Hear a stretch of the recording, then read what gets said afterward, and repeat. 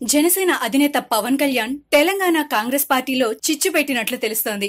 Uranium తవ్వకాలకు వ్యతిరేకంగా ఆయన ఏర్పాటు చేసిన రౌండ్ టేబుల్ సమావేశానికి కాంగ్రెస్ ముఖ్య నేతలు వెళ్లడం కొంతమంది కాంగ్రెస్ నేతలకు నచ్చలేదు.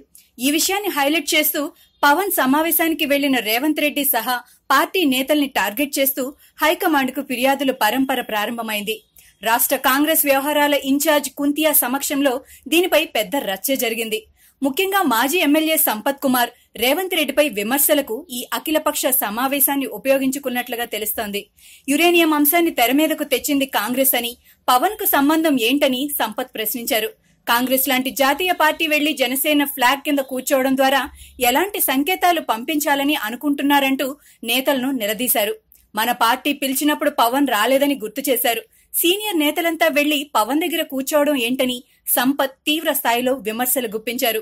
సంపత్ అభిప్రాయంతో కుంతియా కూడా ఏకీభవించడంతో జనసేన అఖిలపక్ష సమావేశానికి వెళ్లడం తప్పేనని సీనియర్ నేతలు అంగీకరించినట్టు తెలుస్తోంది.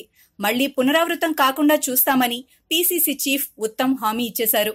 కొన్ని అంశాలలో విపక్షాలు కలిసి పోరాడటం సహజం. ముఖ్యంగా ప్రస్తుత పరిస్థితుల్లో అందర్నీ కలుపుకొని పోవడం కాంగ్రెస్ కి అవసరం. కానీ కొందరు నేతలు మాత్రం పవన్ సమావేశానికి వెళ్లిన నేతలను తప్పుపడుతున్నారు. అయితే దీని వెనుక మరో కారణం ఉందని తెలుస్తోంది. టీపీసీసీ చీఫ్ రేస్ లో రేవంత్ రెడ్డి ముందున్నారని ప్రచారం జరుగుతోంది. హైకమాండ్ కూడా రేవంత్ కి తెలంగాణలో పార్టీ పగ్గాలు ఇవ్వాలని భావిస్తున్నట్లు తెలుస్తోంది.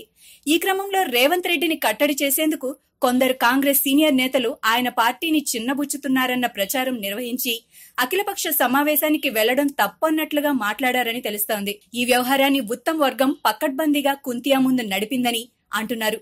కుంతియా కూడా ఉత్తమ్ కే సపోర్ట్ చేస్తున్నారని సమాచారం.